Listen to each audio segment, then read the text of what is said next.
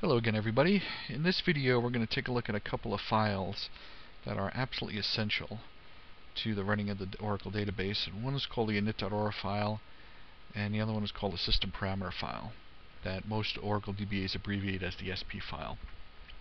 One of the really amazing things about the Oracle database is its ability to be tailored to just about any type of environment that's out there. Some environments need a very transactional type database. Other environments need a very analytical processing, business intelligence type database. And one of the really amazing things about the Oracle database is that it was set up so that you can alter just about any type of behavior for the Oracle database to modify it so that it's optimized for your type of environment. And these are the two files that Oracle uses to tailor itself so that you can get the most out of the Oracle database. System parameter file is a binary representation of the init.ora. So it's a binary version of init.ora. And there's a couple of real nice reasons why this file exists. One of the reasons is, to stop people from screwing around with values.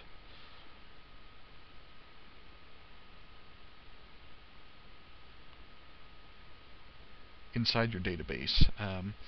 This, like I said, is a binary representation, so it makes it a heck of a lot harder for people to go in there and change values around. So if you want to try to lock down your database as much as possible and stop people from potentially getting in there and changing your database parameters around, you can use this binary file. But another one of the really nice features is that you can make changes to your database on the fly.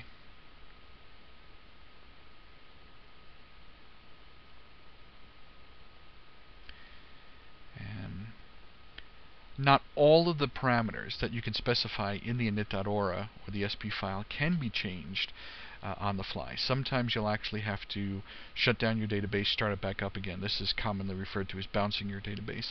Sometimes you'll have to bounce your database. But for a lot of the parameters, you can actually change them on the fly. And one of the challenges that DBAs have had in the past is, okay, if I make a change in my init.ora and I want that change to be reflected in my database, I have to bounce the database. Using the SP file allows me to make changes on the fly where I don't have to do that. But a second change is, okay, if I do make a change to my database on the fly and I forget to go back into my init.ora, the next time I bounce my database, I lose all those changes. By having this binary representation of all of the parameters that are out there, I can actually make changes on the fly, make changes in the binary file simultaneously, so that the next time I do have to bounce my database, I don't lose any of those changes that I've made. So this is a real nice feature of the Oracle database, and it gives you a lot of flexibility in terms of being an administrator for your database. So let's take a look now and see what those files look like. If I go into my file manager here, I use this tool called Explorer 2, and there's a free version and a licensed version of it, and it's just a way of replacing the Windows Explorer tool that comes along with Windows. If I go into this directory here, you can see my Oracle home is set up as the Oracle database. So from my Oracle home, I have a product, an 11.2, a DB home 1, and then a database directory. If I go back here, you can see this is my actual Oracle home here, and as I installed the 11.2 software, all of these different directories were created for me automatically. So wherever your Oracle home is, and this can be on Windows or Linux or Unix, you can go into a product, and then 11.2, DB home 1. You can see here's all of the standard directories that are out there that go along with your installation. And under the database directory, you can see I have all of these different files, and one of them is called spfile sandbox, and in this case sandbox happens to be the name of my instance. So spfile sandbox, if I use the database configuration assistant to create my database, this file will be created for you automatically. When Oracle starts up, or when it's triggered to start up, it goes into this directory, it looks for an SP file that's named spfile sidname.ora. If it can't find that, then it looks for a file called init, and again sidname, so it would be init.sandbox.ora. Looks to find that file. Can't find that file, then it gives us an error message saying I can't find the initialization file for you to start up this particular database. So we said before that this SP file is a binary representation of all of those different parameters that we can use to start up the database. We can edit this file.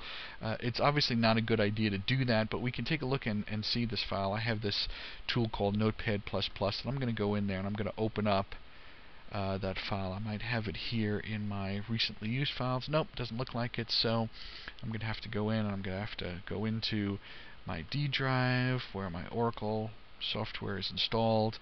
There's Oracle, there's database, so that's my Oracle home. So from there we have to go to product 11.2, DB home 1, database, and we'll pull up that SP file. And again, it's not a good idea to edit this file. You can see there's all of these binary characters in here. Notepad++ doesn't know how to represent this stuff, so you got a bunch of weird stuff. If you were to go in and modify this file, you would probably, screw it up so that the next time the Oracle database started, it wouldn't be able to start, and you'd really be in a lot of trouble. So it's not a good idea to edit this file, but you can look at it and you can see some of the values. You can see stuff like DB block size equals 8K, log archive format, memory target. You can see what some of the parameters look like. But again, this is not a good idea to go in this file and edit it. So if we don't want to touch this file, I'm going to go ahead and close this guy out. If we don't want to touch that file, but we do want to make changes to our database, what do? Well, we want to edit the init.ora file, but as you can see, there is no init.ora file in this directory, so I don't have anything to edit. Well, Oracle has this command, and I'm going to hop into SQL Plus now, SQL Developer, excuse me. Oracle has this command that allows me to go out there and create a parameter file, an init.ora file, from my system parameter file. I can do this in either direction. So what I'm going to do is I'm going to go ahead and I'm going to say create pfile from spfile. And I can do, like I said, I can reverse those. If I had an init.ora file and I wanted to create this binary representation, I could just say create spfile from pfile. If it's not in the standard directory, I can say create pfile equal to, and then wherever the init.ora file is, or I want it to be from spfile. And again, I can specify exactly where I want this file to be. But if I have the standard directories, and again, the standard directory is going to be Oracle Home, Product 11.2, DB Home, Database. If I have my files in my standard directories, Oracle will know how to resolve all of these different things for me and create a file. So if I execute this command now, I should get output that says pfile from created. Alright, so I go back into my directory here, and there's my original SP file, but now I have this new guy called initsandbox.ora. So again, the order that Oracle will go through as it tries to start up my database, it'll look for the SP file, the binary file first. If it can't find that, then it looks for the init.ora file.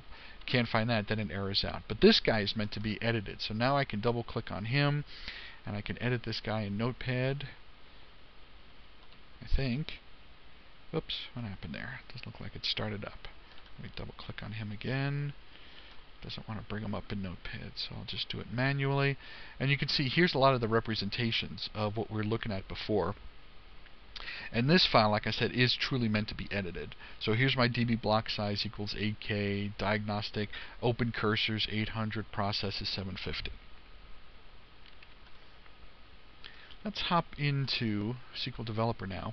And now I can do some really interesting things. If I want to see all the different parameters that have been set for me, I can look in this view, and the only way you can see the view is if you have privileges to see the view, one called $parameter. So if I do a describe on $parameter, execute that guy, it'll bring back $parameter. And notice there's not an S, it's not $parameters, it's $parameter. And I can see the name, the value. Is it the default value? Can I modify it at the session level? Can I modify it at the system level? Has it been modified? Has it been adjusted? Is it a deprecated function? I have all of those things that are available to me now. So let's just take a quick query off this guy and say, let's say select name value from $parameter, and again, not an S, and let's order this guy by name. Actually, I'm going to add another column here called is system modifiable, and I'm going to execute that guy.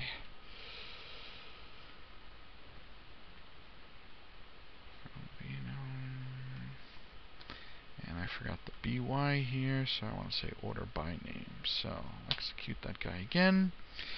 And you can see that I have all of the different parameters here. Here's the actual name. Here's the value inside my database right now. I'm going to shrink this column down. And is it system modifiable or not? So if I scroll all the way to the end of this, you can see that in the 11G version, release 2 of the Oracle database, there's 341 different parameters that are out there.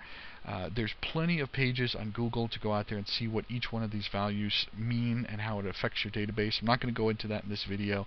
I'm already going a little longer than I'd wanted to.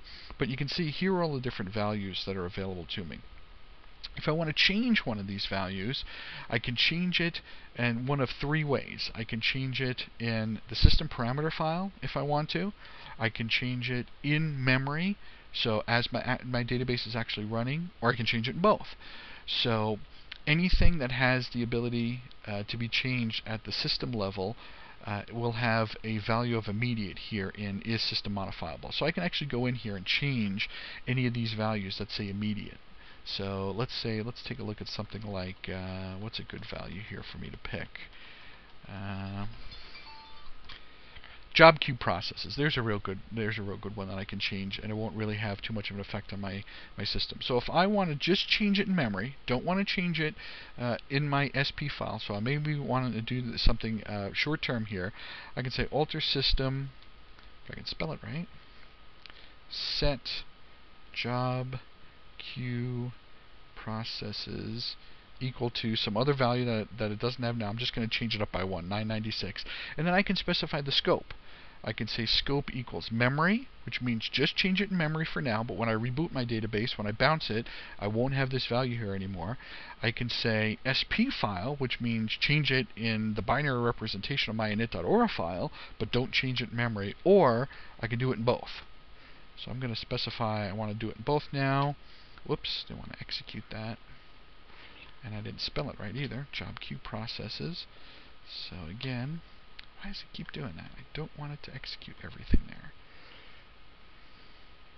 I just want it to execute. Oh, because I didn't put a semicolon.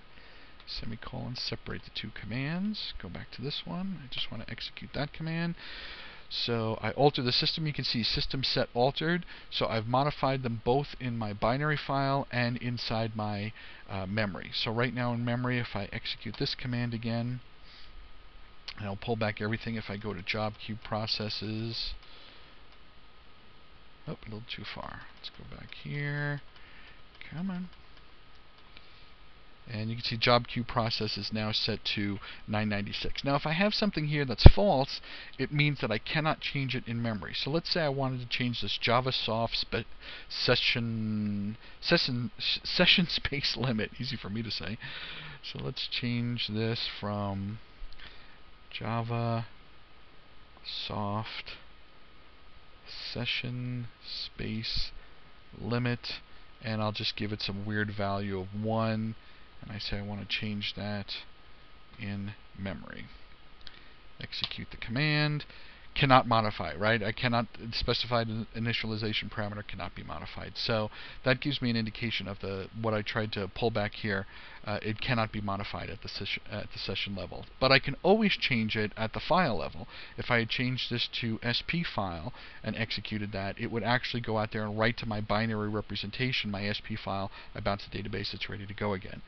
So the init.ora and the system parameter file, a couple of files that are absolutely essential to understanding how your database is set up, how it works, and it gives you a lot of flexibility as to how you can tailor your database. And as a DBA, it's one of those things that you're going to have an intimate knowledge of.